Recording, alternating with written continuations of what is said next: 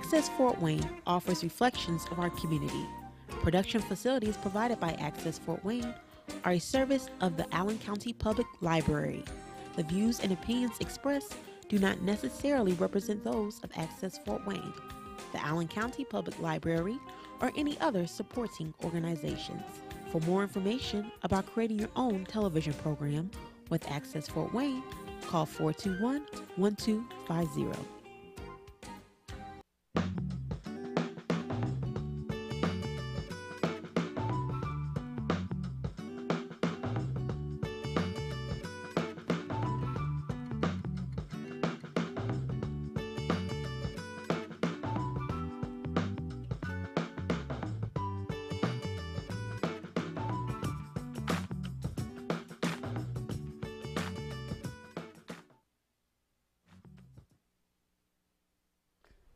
Hello, I'm John Dickmeyer. Welcome to Potpourri. How are you today, Randi? I'm wonderful. I'm enjoying this fall weather. It's wonderful. It's my favorite season. And your big boy at home, Mr. Sundance, the dog, how is he doing? He's rolling in all the leaves. He's enjoying it very much. Yeah. I guess we have to say something about Sundance. He's what breed? A Newfoundland. Big boy. A big boy, 150 pounds. He's a cuddler. and there's one other thing about him. He goes out to hospitals now. Mm-hmm. We're part of the visiting dog program, and he loves it. You know, all these people petting on him and loving on him, and it takes an hour. And when we go home, he collapses and he doesn't move the rest of the day. It's very difficult being given attention, you know. Our guest today is a return guest and one of my favorite people, Shane Grantham. Welcome, Shane. Thanks, John, and thanks, Randy. I enjoy being here every time. He has a beagle. I know, Duke. Duke. The beagle. Yes. He's not 150 pounds. No. He'd like to be if he kept eating. And could reasonably do that, I imagine. Today our topic is one that I think is very, very relevant for the end of the year kind of activities. And we're actually going to talk about computers and things that can happen to you on computers, identity theft and other nasty things that can happen. And the reason that we're talking about that today is that the end of the year is the largest, the most important part of the year for buying online. Mm-hmm. So you folks are going to be using your phones and your tablets and your computers to buy stuff. And we just don't want you to get zapped. So Shane, let's start out by talking about maybe the worst kind of things that can happen to you when you're online, like awful viruses. How do you get a virus? Well, the one thing that happens if you don't have proper protection on your computer, but the way you can get one, you're asking me specifically, if you go to a website that has got a payload on it that can actually jump on your computer, you can get them that way. Even a website that's a known one, you know, a popular website, things like that. Email, you can get viruses through email. The one thing I like to stress to people is if they've got a Windows operating system like Windows 7 or 8, make sure that your operating system's patched. You want to make sure you've got the latest security programs on it, or the patches, service packs. And so that's probably the biggest way you can get infected if you're not patched that way. There's other things we can talk about too. But Patched meaning protected. Well, Microsoft releases updates to their operating system. They're typically on Tuesdays. They'll release a patch, and Windows Update service is running on most people's computers, or it should be if you're a Windows user, and it will automatically push out to your computer. You'll see the updates installing, or it will ask you to update. So you need to. It's a boring thing to talk about, but it's very important to keep that updated. Okay. And the other things you need to keep updated are things like Adobe Reader, real-time player, Java. You'll see that pop up on your computer a lot of times. And those are all what they're called secondary programs that are running in the background to help you do your things on your computer. Those need to be updated too, or are kept updated. What about other operating systems that are out there? For example, Apple. How do you feel about Apple?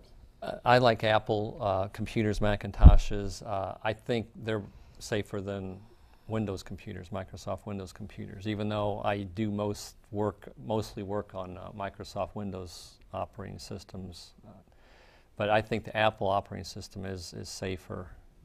And the other thing for Windows computers, you definitely need virus protection or security programs, something to watch for malicious software coming in, because it can come in different ways. So if you have that set up on your computer, Shane, as long as nothing pops up you need to update it, it's okay. You don't have to go in and do anything to it.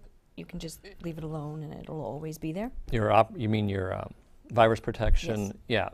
Yeah. I still tell all my clients, customers, that they should still open up their Norton, McAfee, Komodo, whatever they're using, and just check it to make sure it is current with latest signatures or virus definitions. And how can they tell if it's current?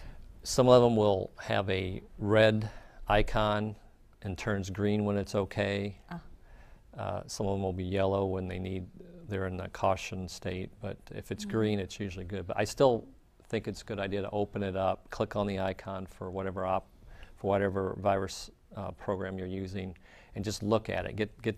Have your computer person help you with it, or you figure it out yourself. See if the latest signature's on there and that it's being updated. Most of them will do it automatically anymore, to answer your question, but I still think it's a good idea to just check it. It's like checking the oil in your car. You got a light or a warning system, but still it's a good idea just to check under the hood. How about Android operating systems? Do I need a virus protection on those? I think it's a good idea. There's several out there that you can download in your Play Store from Google. There's Komodo one, there's Trend Micro, there's Malwarebytes, but I think it's a good idea. I have them on my phones, and it does you can actually do a on-demand scan where it looks through every app to see if there's a problem or if there's anything malicious on there, and it will let you know what. There's even some of them will tell you what the rights of each app are, what they can do on your computer, like tell your location, send photos or whatever. So I think it's a good idea to do that. It would be good, and they are different, aren't they? The different apps will call different functions. Right, and report information about what you're doing too, which some people don't want to do. If you're a privacy advocate, you may want to check what your apps are really doing on your phone. What about, it probably goes along with what he just said with your phone, but like a tablet? Tablets. You should put, I have a tablet, Samsung, and I was told you don't need any virus protection. But it just doesn't sound right to me. Well, I myself have a cheaper tablet, so I don't have one of the nicer ones. My wife has a nice one. It may be something like you've got. I think on hers we did look and we did find something. So I think it's a good idea. It's hard to say because malicious software, viruses, all those things, Trojan horses, in the old days, you could tell maybe they were there just by the activities. A lot of them nowadays, they want to be stealthy and quiet and do their dirty work. You may not even know they're on your device. So I think tablets should have those too. Well, I thought so. I know on my tablet I won't do any banking or anything like that, but doesn't mean they can still get in there and cause problems. Right, and along those lines, Wi-Fi networks, you want to be careful if you're on an open Wi-Fi network doing something sensitive like that, because it could be someone's eavesdropping. I don't know how they do it, but somehow they can eavesdrop and maybe get your information off of as it's going across the internet on this Wi-Fi spot. On an open one, it's probably safer to do that someplace that's secure, like maybe your home one or a business one if it's secured. Well, you have to think of this, folks, that if you have Wi-Fi at home, you may have a whole bunch of devices that operate off of that. You might, for example, I have a streaming player for my TV. I've got a couple printers that operate off the Wi-Fi, and I can do my tablets, and I'm tablet crazy, so I've got a whole bunch of them. I just do. Because they're cool. They are. It's like baseball cards. Look how many I have. But I will run them down to the point, and a lot of times it's just playing games, but it may be something else. Well, I've got two that I use all the time, and then I've got some that I use for special uses, and one of them has a large screen, and I use it for presentation purposes. So, not everything fits, but they all can access my Wi-Fi network. And, if you can do that in your own home, and you can share information in your own home in a closed environment, imagine what can happen if there are absolutely no strictures to what you're doing, that everything is completely open. And that leads me to also, if you do have a home Wi-Fi network or a business Wi-Fi network and you're doing business on it, you probably don't want it to be open so that anyone can connect to it, and make sure you have encryption on it. There's security on it, I'll say that. In the old days, I used to release wireless routers without any security on them because they frustrated people, and they'd bring them back because they thought they were broke. But now I would think you need to have some security on your Wi-Fi, unless you want people to find it.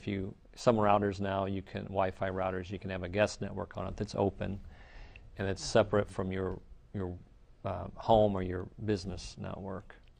And those are common for hospitality businesses like coffee shops and restaurants, that they do that as what would you call it? It's a convenience for people. Sure, they love to check their email when they're doing whatever, when they're out and about.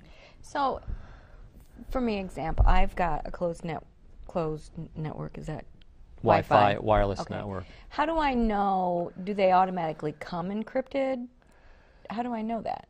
Well, you might have someone that has a device, or maybe one of your own devices, just try to browse for open Wi-Fi networks in your neighborhood, or when you're in your home, and see if it finds it, and see if it requests a password or a passphrase to connect to it.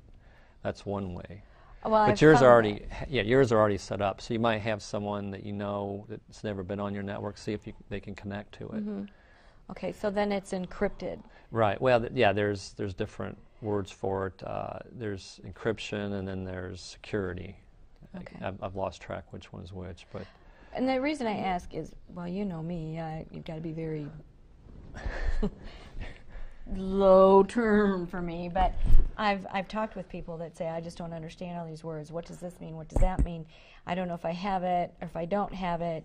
And so that's why I'm saying, you know, if you have a router, like every my Wi-Fi is password protected. So does that mean it's automatically encrypted? Most of them nowadays do come encrypted, Okay. or come secured. So people don't have to worry about that. I just, Right. not long ago, had somebody say, what does the word encrypted mean? And I said, I know that's a good thing. That's all I Yes, could tell I used to them. be able to explain it or give you a good definition, but I've forgot what it was. Okay. The other thing you can do with the Wi-Fi network, if you want to make it a little more hidden, is turn off the broadcast part of it, so it doesn't broadcast the name of the network out. Now they can still connect to it, but it's not like it won't show up in the list of open or networks when someone's got a tablet or a phone or a computer sitting outside your house. They won't see it unless they really know the name of it. So I usually rename Wi-Fi networks with something obscure that doesn't give away the name of the business. Or Like your name.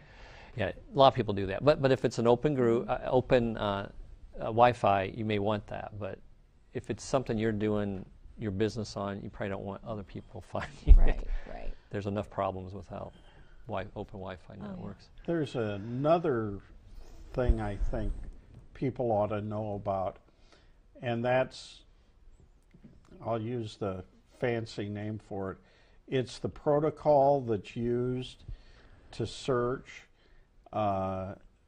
for stuff on basic Microsoft networks, and that's HTTP. But there's a better way Right. of searching.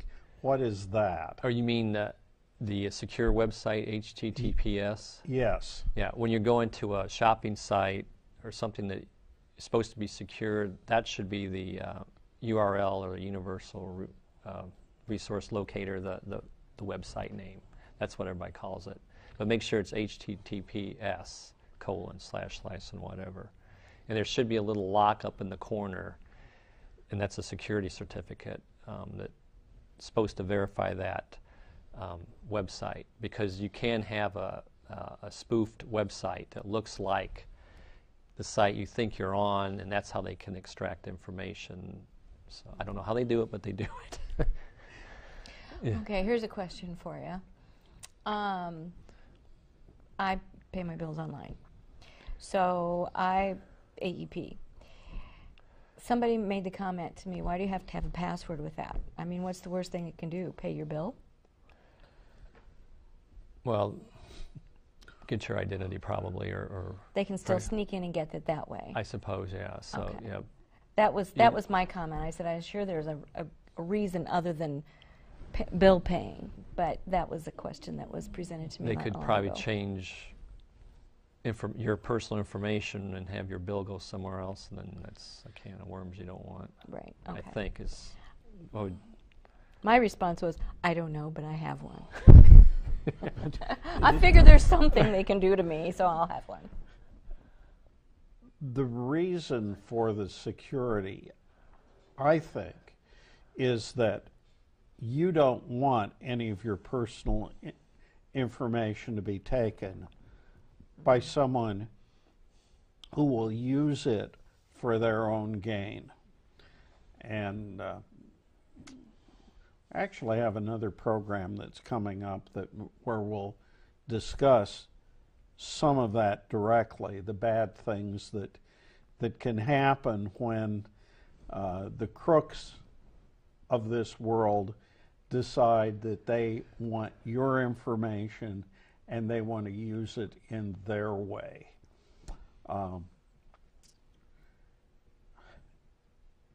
Let's say I'm going out and I'm buying Christmas presents, and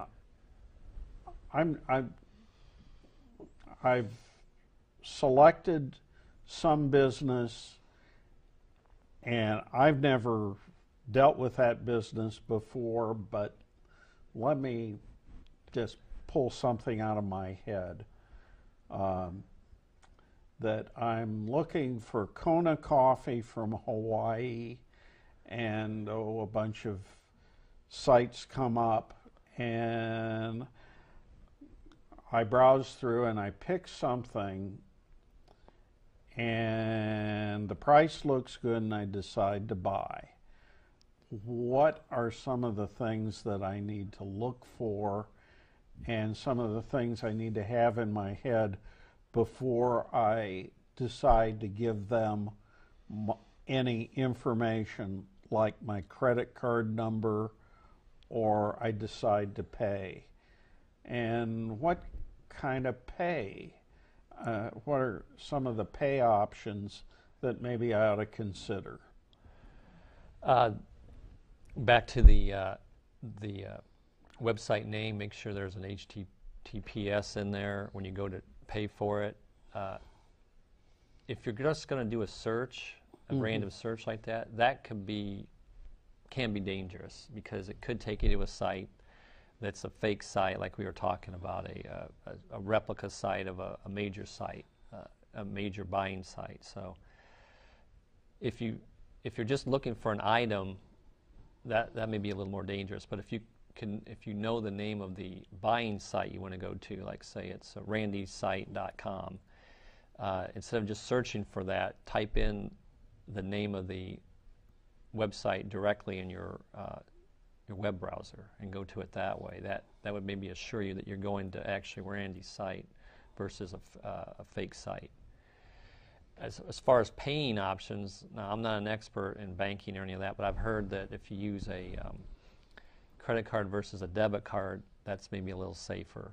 But that's just what I've heard, because they can't drain your bank account as easily if it's a credit card. But I don't myself do a lot of online buying. I will, if I'm going to buy something, I do have a supplier that I go through. It's a major site. I'm not going to say who it is, and I have a rep there, and I work with them over the phone or email that way. But I have bought things in the past. But searching something, if you know the name, I would get maybe an opinion, or there's shopping sites out there that compare a bunch of them at the same ones, like My Simon and some of them like that. I think that's what the name was. But and you can look at all the products under one comparison. So that would be an option also you could try. What's this PayPal? What is that? Oh, PayPal. Some places, it started I think from eBay, and it's a way to pay for, you have an account with PayPal, and it's a way to pay for your online shopping things without giving out your credit card. They have your credit card, but you don't give it to the shopping sites as you're going around. You pay with a PayPal account. And if you don't have enough in your account, they will let you know, and you have so much time to update or pay your account on PayPal. So it's a safer way to shop or to pay for your goods online. How do you feel about special accounts? Like you can go into a store and buy a Visa for $50, a Visa gift account, and use that instead of, say, your regular account. Yeah, I've never used one, but I do like that idea, because I'm afraid using my credit card, all the things is you hear in different major stores or places get hacked, and thousands and millions of records are taken. So that does sound like a good idea. I've never actually used one, though, like that.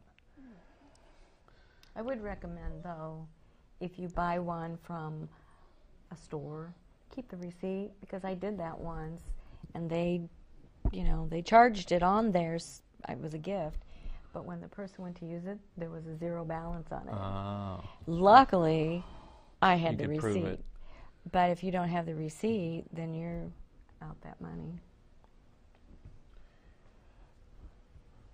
I'm really, really concerned by, let's say, everything goes well, and that's wonderful. But what happens if everything doesn't go well and then you're infected. What then? And I'm not sure exactly what's going to happen. How am I going to know that maybe I have viruses, or what'll happen that'll maybe indicate that? Generally, your computer may work slower. You may get pop-ups here and there. There's all kinds of different infections, but some of them will, they're called rogue programs, and they'll pop up, and they're infections, and they say that you need to buy this to disinfect this, or you have 2,000 viruses, and they craft them to look like a real security product, like a Norton or a McAfee, or one of the big ones, or a Windows security alert. They'll use the same colors or a similar shield. So if you've got something like that, and you didn't install it, you're infected that way. A lot of them will be in the background, like we were saying earlier, and they won't let you know you're infected. The only real way is do a scan with whatever security product you've got. I've got several that I use, and I've got some even I can scan before, if we're talking Windows, obviously Microsoft Windows, I can scan before it even starts. So if there is something in there changing the operating system behavior so it covers its tracks, I could usually find them beforehand. The other way you might know is if you're getting a lot of returned email, possibly, and your computer's being used as a spam bot or whatever, automatic robot that's sending out spam. You've been infected that way. I think just general slowness. If things are just taking longer to start up, and that's why I really stress you need to have some kind of security product on your Windows computers. I run into people once in a while that don't have any, they don't realize it, or it's expired. So, check your security program, open it up and look at it. See if it's up to date. And I'll say something, but I think it's necessary when you buy an electronic device that you have someone that you can trust that can take care of that computer or that piece of equipment when you have a problem with it. And don't just go out and blindly use your computer equipment, but do have someone that's on your team to repair that or to remove infestations that you've got. Someone like Shane, or there are a whole lot of reputable folks out there that you might trust, and I think that's something that's really important. Yeah, there was something else relating to what you were saying. If you've got a Windows computer, go into your control panel and look under Add, Remove Programs, or Programs itself, and you can look in there and see what's actually installed on your computer, what programs, and you can sort it by date, which is really helpful. We have learned way too much here. If you have more questions, I suggest you talk to your professional. Thank you, Shane, for being on the program. Thank you all for watching. I'm John Dickmeyer, and this has been Potpourri.